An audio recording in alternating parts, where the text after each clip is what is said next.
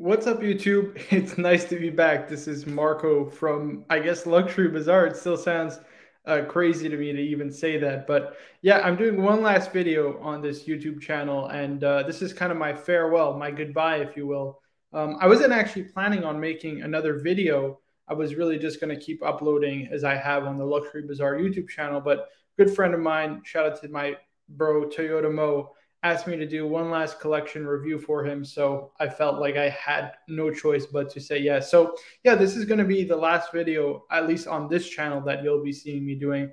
Obviously, I've been doing a lot of content, as I'm sure you've seen on the Luxury Bazaar YouTube channel. If you're not subscribed, I'll put the link down below, as well as my new Instagram and all those kind of things. So be sure to check it out, of course. And yeah, I just want to take a moment, obviously, just to reminisce because it's been, a pretty crazy kind of 2+ year journey, starting out really on this channel and then, eventually moving on and working in the watch industry. And I never really had pictured that or even imagined it being a possibility. I'm from Montreal. There's not much of a watch market here in Montreal at all. So, to be a part of, one of the biggest organizations in the world, and at the same time working for somebody who I find is not somebody I look up to as a mentor and as somebody who I looked up to kind of as a thought leader in the watch industry, but to work for the person I feel is the king of the gray market, Roman Sharf. It's an honor, it's a blessing, and honestly, everybody there from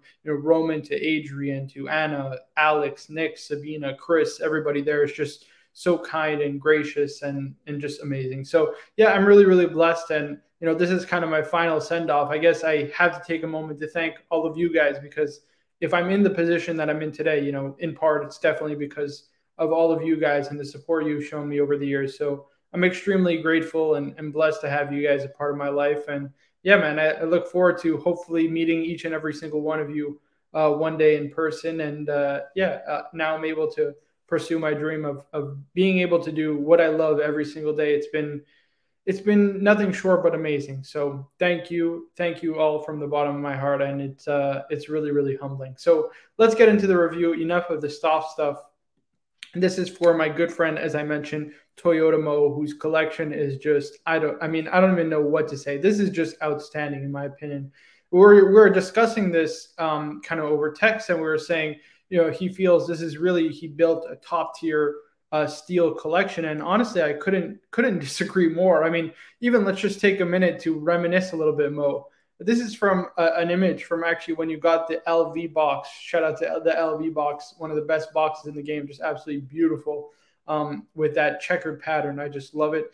And this was, this is from May 2nd, 2021. So we're talking about what, a year and 4 months ago. This is an all steel Rolex collection. To see, how your collection has evolved from this in about, a year and 4 months, it's nothing short of mesmerizing. And I really think like all the choices that you've made are top shelf, top notch quality, and all the upgrades that you've made really are as good as it gets. And I couldn't agree more that you've really built a top tier steel sports collection. So this is what his collection looks like at the minute. So from left to right, top to bottom, he's got a Submariner Starbucks, the 126610 LV. He's got the 116500 Panda. He's got the Rolex GMT Master 2 126710 BLRO, the Pepsi on Jubilee, which I personally prefer. I think the Jubilee, as I've said time and again on this channel and on many other channels, I think it's the best bracelet on the market. Just so comfortable, so light to wear, and I actually have it on my Bruce Wayne. He's also got the 124300 Tiffany OP, the 41 millimeter. Man, I remember I told you maybe like a year ago before like they discontinued it when this watch was trading.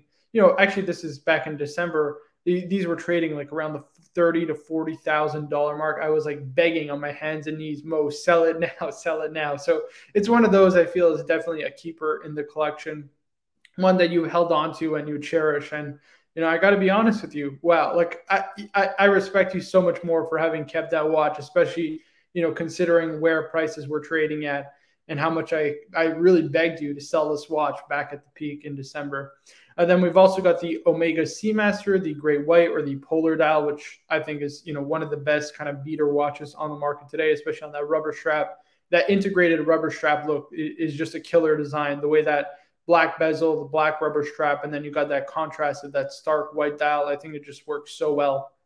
And then, we go and branch out away from kind of your ordinary or typical kind of steel Rolex and Seamaster, Omega Seamaster, and branch out into really the high horology kind of segment of this, which is your Patek 5212, one of the most beautiful watches, I think, on the market today. One of my favorite modern Pateks, right up there with the 5235.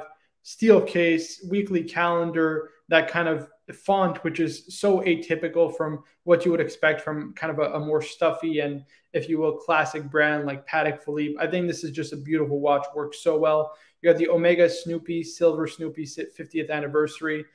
I'm a purist. I love the Omega Speedmaster Ed White, the 321. I was actually speaking with my good friend Juan. Shout out to Juan if you're watching this.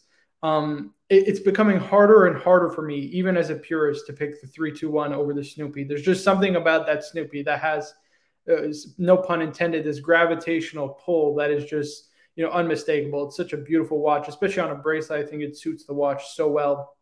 The strap is nice too, don't get me wrong, but I think the bracelet is definitely where it's at. He's got the Vacheron Overseas 4500V, the blue dial, which, I mean, nothing much to say about that. I think it's personally my favorite high horology sports watch. He's got the VC Historiques 1942. Again, for anybody who's watched this channel, I think they know how much I love that watch. I think it's one of the very best values on the market today. Geneva seal, manual wind movement with a 65-hour power reserve, triple calendar in a steel case with those teardrop lugs. Just an absolute stunner. And of course, everybody needs that beater watch, which is the kind of PRX. Now, for the purposes of this collection, listen, it's a PRX is a great watch, obviously, and I don't want to sound like a watch snob kind of thing, but for the purpose of this collection, I'm just going to exclude it. So I will take it out of the collection, but it is still there, and I would still like to see you keep it as part of the collection because I think it makes sense ultimately, just to have that kind of no nonsense knock around watch, even though maybe the Seamaster can fulfill that same role. It's always nice to have one also on a bracelet that you're not afraid to kind of bang around and scratch up. So definitely love the PRX. So this is how the collection stands. And again, I keep going back to the conversation we had where you said, you really feel like you built a top tier steel collection. And honestly, I couldn't agree more, really. You got the Starbucks, which is the Submariner, you got the Panda Daytona, and you've got the GMT Master 2. You hit the three best watches from Rolex.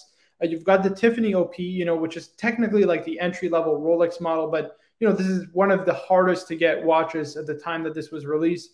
I think it only had like a 2-year production run total. So, I mean, this is a watch I was literally begging Mo to sell at 40 plus, $30,000 to $40,000. And he was like, no way, man, I love this watch too much. So it's one I feel that just can't leave the collection because I think it's just so closely associated to you as a collector. And you just love it so much, I could never in good conscience recommend you to sell it. The Polar Seamaster, not much needs to be said. I think one of the best beater watches. And then again, you go to the high horology kind of segment of it, obviously excluding the Snoopy, but everything else, the 5212, the Overseas, and the Historiques 1942. I think those are three amazing choices. You really couldn't have chosen any better when it comes to steel high horology pieces. I think in this collection, really, there's only one thing missing, and I think most people would really agree, and that is you've got your Rolex covered, you've got your Omegas covered, you've got your Patek, you've got your two VCs. I think there's one other watch, right? And listen, I'm a big fan of independence. Generally speaking, I would always recommend people at least try, maybe take a jump into the unknown and try out an independent. But knowing the kind of collector you are, I understand that space is not really for you. It's not something that really speaks to you or that would really do anything for you. So, it's just not something, again, in good conscience I could recommend you pulling the trigger on. So if I had to say one watch is missing, I think it's the Royal Oak. You know what I mean? I think there's no question about it. And I would get it in a black dial specifically. I think that there's two models that you can choose from. Again, looking back at your collection, you got the Panda Daytona, you got the Polar Seamaster, the 5212 has a white dial, the Snoopy has a white dial, and even the Historique 1942 has a kind of creamish champagne type dial, but more towards white than black. So I think actually you're missing maybe an additional black dial in the collection. And relatively speaking, the black Royal Oaks are a lot better value than, say, for example, a blue. You're going to pay at least 10,000+ less. And I think there's really two models I would personally recommend. Now, one of them is the 26120 ST. That's the one on the left. That's personally one of my favorite AP Royal Oaks, period. It's 39 millimeter case. You get a JLC movement, dual time complication in that 39 millimeter jumbo size. I think this is just an absolutely beautiful watch. They knocked the layout of the dial. It just wears perfectly. It's just a stunning watch. But the only problem is you have a GMT Master 2, and the Royal Oak, let's be honest, it's kind of not a very great travel watch. It just isn't. I would tell you, bring a Rolex or even bring the Seamaster as your travel watch all day, every day over a Royal Oak. So is the complication necessary? Probably not. And so in that case, I lean more towards something like a three-hand Royal Oak. And I really debated between the 15300, 15400, and obviously the one pictured on the screen, the 15500. And the 15300 is nice. It is the first in-house Royal Oak with an in-house movement. I like the watch overall. I know Cap has this watch, but there's one thing that irks me is that the date wheel, not having a matching date wheel just really, really irks me. And especially the price that these go for, it's just not one I would prefer. So I was really kind of scaled down to the 15400 and the 15500. Obviously the 15400, much better value for money, but I just don't think you can go wrong with the 15500. Again, very short production run. We're talking about 4 or 5 years in a black dial, very clean aesthetic. You get that newer movement, which I think is just so much nicer than the movement in the 15400. Much cleaner design and look to it overall. Does it wear big? Yes, but I think you could definitely pull it off. I don't think it should be an issue, kind of size-wise, especially since you wear 41 millimeter Starbucks pretty comfortably. I would say maybe it wears like a tad bigger, but honestly, it's not that big of a difference overall. But yeah, I think that would be my only recommendation. Other than that, I really don't see what else you can add to really get up there. I think you've got the horological pedigree in the 5212, and of course that Historiques 1942. You've got your high horology sports watches. You've got a couple of chronographs, two of the most iconic in the Daytona and the Speedmaster. You've got arguably your two most iconic divers in the Submariner and the Seamaster. The most iconic, GMT watch, the GMT Master 2. You've got kind of your hype watch, but you bought that, at retail before all of the crazy hype, and you didn't even sell it, which is crazy, still crazy to me to think about it, when prices really hit their peak, and I was imploring you to do so. So I think there's really only one other thing I would tell you to do, and that is to really complete the Trinity. That is what makes sense, and I think it brings greater balance to the collection. Adding a black dial Royal Oak, again, you add to the pedigree of your collection. Would I love to see you add an independent? Yes. But again, I know the type of collector that you are. And, I just don't see you with an independent. Would I see you with a Moser or something else like that? Not really. That's not the kind of collector that you are. So it's just not something I would recommend. I think adding a black dial 15500 would really cap off your collection nicely. And, from here, I think you can be really picky, right, with respect to what direction do you want to go next? Do you want to add maybe a high horology chronograph, something like a manual wind chrono? Maybe, but is it necessary? Probably not. Again, you could be really, really picky from here on out. I think this is a really well-balanced 10-piece watch collection. You hit all the high notes. You got all the classic watches, all the ones off the beaten path as well, that really give your collection character and charm. And man, I got to give you props. This is just an absolutely insane collection.